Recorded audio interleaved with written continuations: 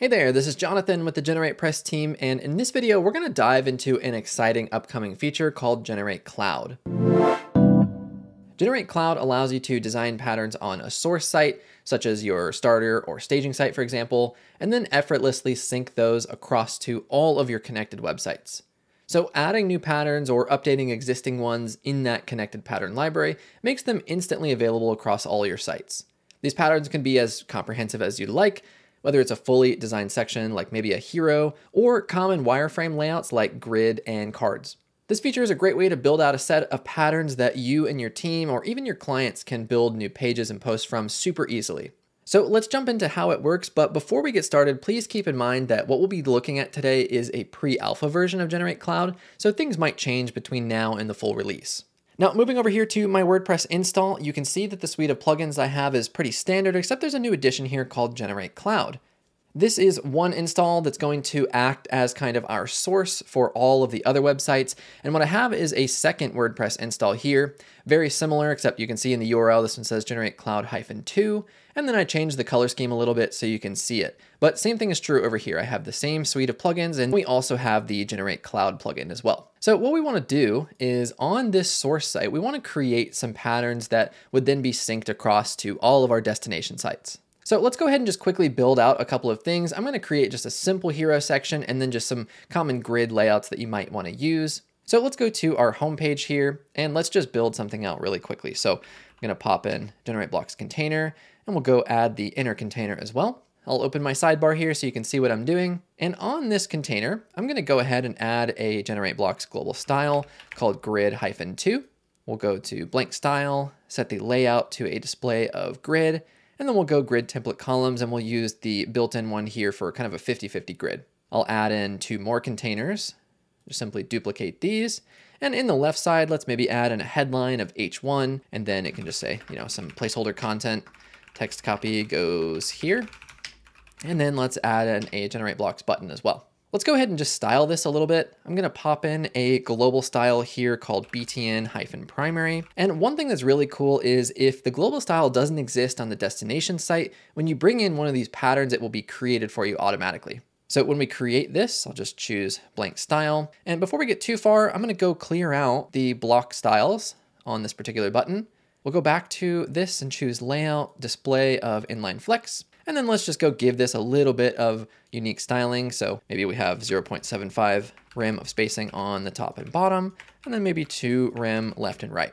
Let's go down and in our borders, we're going to give this a border radius of 100 pixels. And then the background color, let's just use one of our default blues. And it looks like I accidentally selected pixels instead of rem here on the button padding. So then let's go to typography and we'll make this text color white. Okay, so nice and simple. Then on this right-hand side, I'm gonna take a GenerateBlocks image element, go to media library, and we'll just choose this nice little photo of the beach here. Okay, so very basic section here. I also like to go ahead and rename these down here in the advanced tab. I like to go to the block name section, and I'll just call this hero 1 or whatever you want. This can be anything you want. Then what I'm gonna do is click the 3 dots, and then I'm gonna go down to create pattern.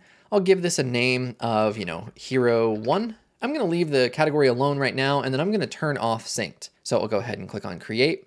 And then while we're still here, I'm going to go down and let's create another container here. And this one is going to kind of act as my wireframe. So this is going to be something that I will personally be building out, is a series of wireframe layouts that's like grids of different assortments. So I don't have to recreate them every time. I can just pick from some of the existing wireframes in the pattern library and have some common layouts easily accessible. So we'll go with a container. And what's going to happen here typically is this container will be inside of something else. So in this particular case, I'm not going to add an inner container. I'm actually just going to directly add in the number of containers that I want. So let's say in this case, we want a layout where the left container here takes up maybe 2/3 and the one on the right takes up 1/3. So what I'll do is just go create a global style and I'll call this one something like grid-2-1. Click on create, blank style, layout, and then a display of grid. And then we could go something like 2FR, 1FR. And then we can see our grid fits in nicely here. And then another thing I like to do is give it some grid gaps. So we'll go back to layout and under the display of grid, we'll go down here to column gap and row gap of 1 rem. Now, of course, these grids are not going to be easily visible when you're looking at it in the pattern library. So one thing that I thought about was I could just create a little global style called temp-border. And on this blank style, I'm just going to go to a custom selector here, and then I'll just go with div, create this. So then any of the divs underneath my class of temporary border, then I'm just going to go down to a border on all sides, and then we'll just do something that will make it really visible, like a little bit of red. And that way I'll be able to easily see in my pattern library what that layout actually looks like without any content inside of it. So again, at this point, we need to go ahead and convert this to a pattern. So I'll just call this something like grid21. We'll click on create. Let's go ahead and update this page and save it. And now I'm going to return to the WordPress admin dashboard, and we're going to go to appearance and patterns.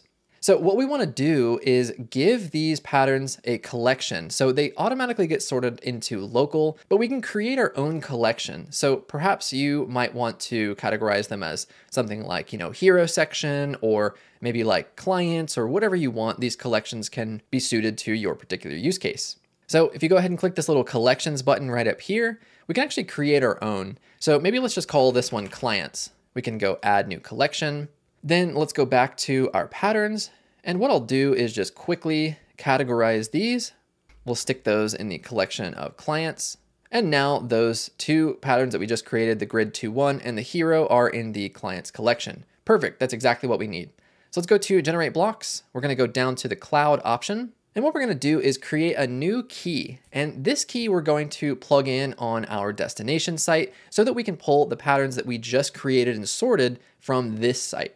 So click on create key. Then in this create key dialog here, this name is going to be just anything you want. So it could be, my key or key for clients, whatever you want here. And it's only going to show up here in this screen. Then the key that it generates is perfectly fine. We'll leave that alone for now. And down here in the provide section, the pattern library, we want to give this a name that you'll see when you open the GenerateBlocks pattern library dialog. You're going to see free and pro, and then whatever you input here. So, we called that one clients. Let's call that clients again. Then it's going to ask us which collection do we want to pull from. Of course, we just categorize both of those two patterns that we made as clients. So we're going to pop that in and just click on save. Now what I'll do here is go ahead and just copy this key, and I'm going to switch over to my second WordPress install. And what I want to do real quick is just show you that on this site, there are no global styles and there are also no patterns. So what we're going to do is just go to any poster page. We'll just go to our home page here, which is blank, of course. Open the GenerateBlocks pattern library. And then what we can do from here is actually click on the plus button. So this domain is going to be, of course, the domain of the source site. I have my public key on my clipboard, so I'll just pop that in. And then we can go back to the source site, and there's a nice little connection URL here. So we'll just copy that, paste it in the domain field, and click on add.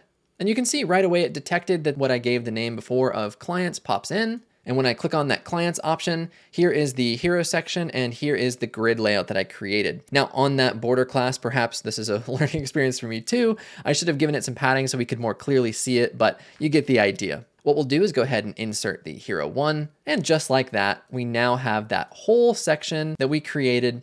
And if we take a look here, we also have the grid2 class or global style brought in alongside that pattern as well. So I can go ahead and update this to publish it into my site. And here in GenerateBlocks, I can go down to global styles, and you can see that it created both that button primary class and my grid2 class. So how awesome is that? The beautiful thing about this approach is that if you're switching back over to the homepage real quick, I'll go ahead and just pop in that other pattern that we created as well.